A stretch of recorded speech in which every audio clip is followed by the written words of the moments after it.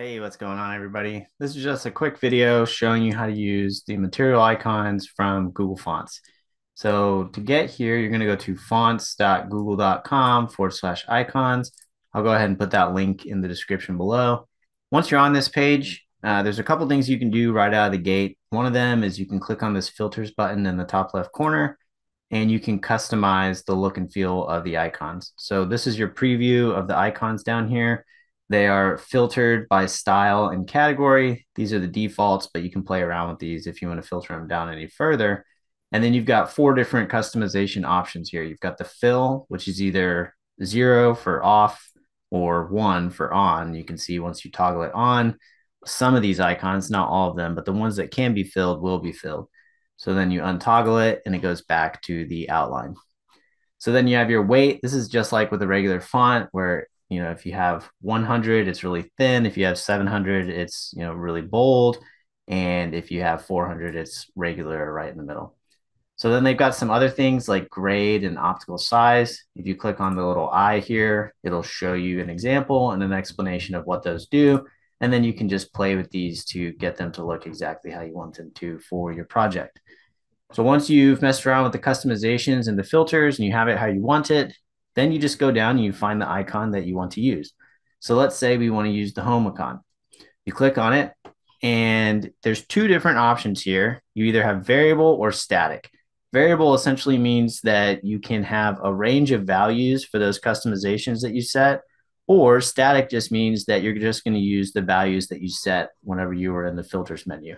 So if you just need one specific look and feel, then static might be the option for you. But if you want the ability to toggle and change the values within your project using CSS, then the variable icon font is probably what you need. They also have options for Android and iOS, mobile development. We're doing web development, so I'll leave it up here on the web tab, but you can explore those tabs as well. So including the font in your project is really simple. The top link here is going to be for the variable font, or if you want the static font, you just go to this one here and copy it. So either one of these, but not both. And then if you do variable, you will need to include some additional CSS. Either way, whichever one you choose, you're going to go down to the bottom where it says inserting the icon, and you're going to copy the span HTML tag and put that in your code. So we're going to do the variable icon font here, just so I can show you a little more about it, because the static font is pretty straightforward. The variable, there's some things that you can do. So I'm going to go ahead and copy this link right here, and then we'll just head over to an environment with a code pen where we can plug this in and see it live. So if I put the link in there, nothing happens, right? I still need to include an icon. So if I go back to the icons and I scroll down, then I want to go to inserting the icon and copy that as well. So then I go over here and I paste that in. And next, what I want to do, and you'll notice that it already appeared, but we can change the look and feel of it from within our project by adding this CSS right here. So underneath variable icon font, beneath where you have the link, there's also this style tag for this internal style sheet. So we'll go ahead and copy that, head back over. And yes, technically you can paste this in here. This isn't best practice. So what I'm going to do is take the CSS out of the style tags and get rid of the style tags. And then technically you would put this in an external style sheet that you would then link into your HTML file. But because we're inside of CodePen, they give us this little interface where we can just plug it into the CSS area. So here is my .material-symbols-outlined class CSS selector. And inside of it, it's got a property called font variation settings. And then the value for that property is going to be those four customization options.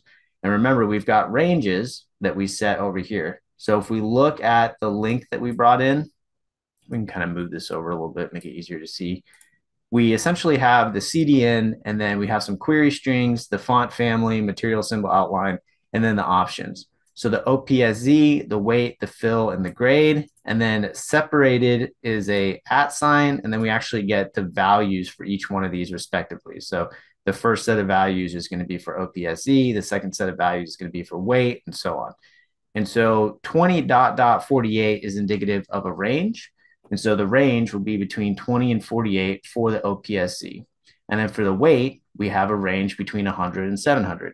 So for example, you see the weight over here is 400. 400 is technically the normal value or the regular value. If we change it to a lighter value like 100, and then we look at our icon over here, we'll notice that it got thinner. And so then if we want to go up to a heavier weight, we go to 700 and it gets thicker.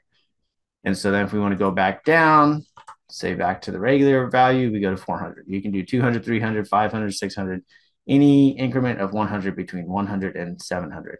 So then same thing for the grade and the OPSC and the fill. So the fill is a value 0 to 1. If you didn't want to use outlines, then you would change it from 0 to 1 and you would get the filled in version. And that's it. It's really simple. You just include the CDN. Of course, I think there's an option for downloading it if you want to include it in your local assets for your project. We're not going to go into that in this video. For now, just include this link that they give you. And then you use the span. So the span, the important thing here is that it has the class. So then you can select it and you can modify it using this class name, this class selector. And then that it has the name of the specific icon. And so if you go back and you start browsing, each one of these icons has its own name. If there's multiple words like arrow download, then it's all lowercase with an underscore separator. So for example, if we want to do arrow download, and then once it loads, oh no, what happened? Downward. It's wrong. Okay, arrow downward. It's funny that it gave me that. So here it is, the arrow downward. Did you notice though that I think download is also an icon?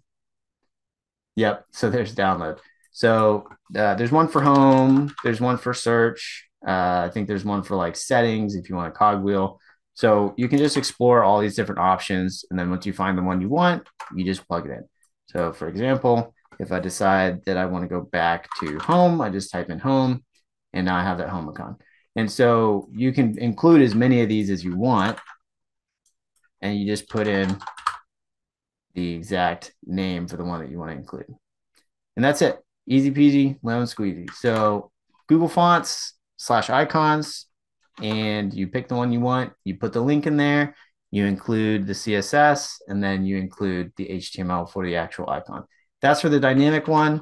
If you want something simple, you can also do the static version. So you essentially just copy that link. You replace the one that you have. And then you don't need this anymore. This doesn't really do anything. And this is what you get. All right, cool. Thanks a lot for watching this video. Hopefully you learned a little something. If you have any questions or any recommendations for future content, let me know in the comments below, and we'll see you all in the next video. Peace.